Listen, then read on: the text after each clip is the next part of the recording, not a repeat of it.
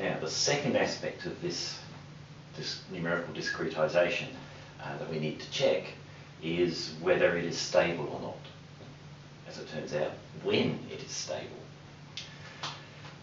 All right, and this is a von Neumann stability analysis. And what the analysis is that we seek solutions of the numerical discretisation in the form e to the I kx plus lambda t, and we try and find the lambda that corresponds to any given k for all real k. And this is just like the dispersion relation for wave partial differential equations. It's just that instead of seeking a frequency omega, we're seeking being more general and just seeking any rate lambda instead of I omega.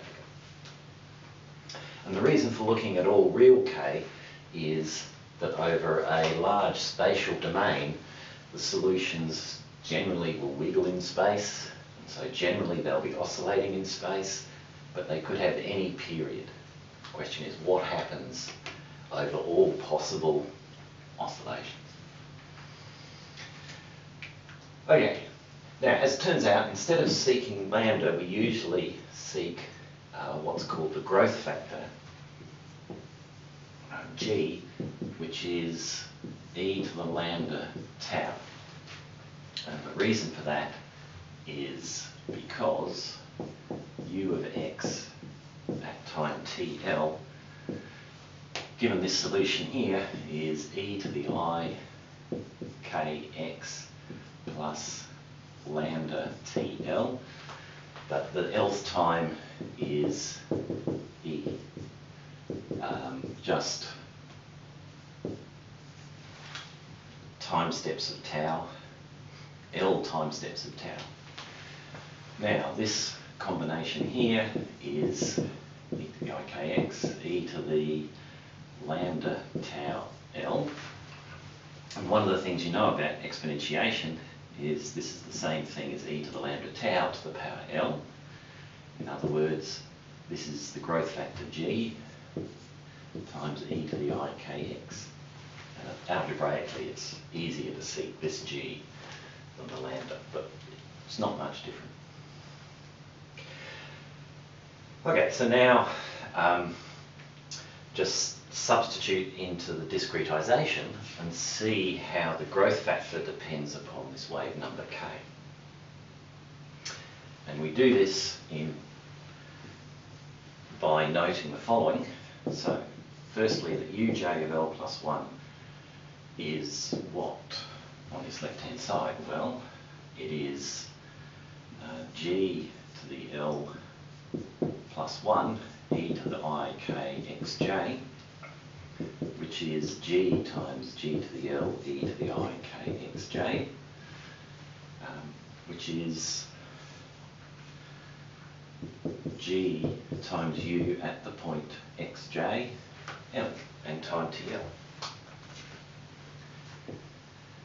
Similarly, uj plus or minus 1L is, from here, g to the L e to the I k xj plus or minus 1. But xj plus or minus 1 is just xj plus or minus h. So this is g to the L e to the I k xj plus or minus h. And then again we split this term. This is g to the L e to the I k xj plus or minus I k h, which is g to the L e to the I k xj e to the plus or minus I k h. And again we see there that's just uj. Right, so this discretisation can be written when we seek solutions of this form as ujl plus 1, so that's g ujl, is ujl on the right, plus s uj plus 1l is this in the plus case. So it's e to the plus I k h u j l minus 2 u j l plus u j minus 1. So it's the minus case here. So it's e to the minus I k h u j l. Okay, now this equation has to be satisfied for all u, j, l. So we can factor out the u, j, l and say, okay, the g on the left must be 1 plus s into e to the I k h minus 2 plus e to the minus I k h. And looking at that, you recall when you're doing some complex numbers, trigonometric stuff, that this combination of e to the I something plus e to the minus I something is 2 times the cosine of that something. So this is 1 plus s into 2 cosine kh minus 2. And now it's most convenient to recognise that this can be simplified using the double angle formula. It is that g is equal to 1 minus s times 4 sine squared kh on 2. Right, and this is our growth factor as a function of wave number k. Right, now, given this growth factor for the numerical scheme, what does it tell us? Well, the first thing to recognise is that from here we need the growth factor to be of size less than 1, because if mod g is bigger than 1, then in the solution u x of TL, which is this, we have g to the L will tend to infinity as L tends to infinity. And L tending to infinity means as time marches on. So that says the scheme is unstable and therefore unusable. The converse of this is if for all parameter s and parameter k we have mod g less than or equal to 1, then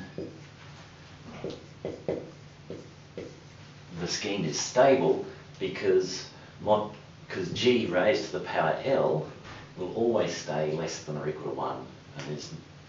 And what it means is all components for that S will stay bounded and we can get good results. Okay, now in this scheme here,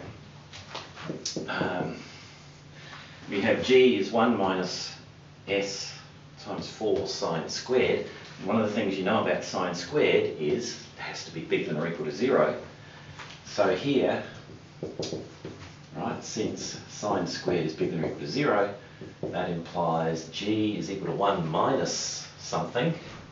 So g is less than or equal to 1. So that's good. However, it's mod g bigger than 1 that causes the problem. So we also have to check when is g bigger than minus 1. When does it cross minus 1? All right, now, the most negative, right,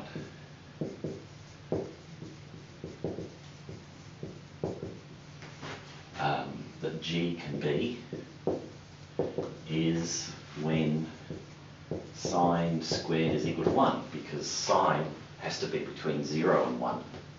And so sine squared has a maximum of 1, so the most negative g can be is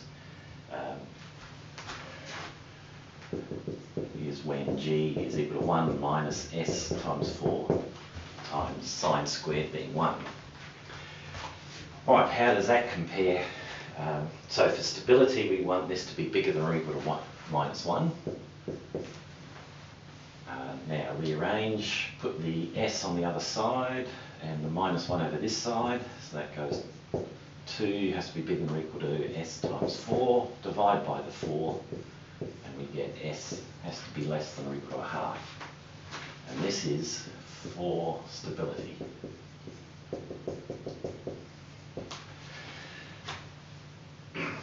So what it's saying is that's a constraint on the space-time step, right? Because s is k tau over h squared, has to be less than or equal to half, i.e.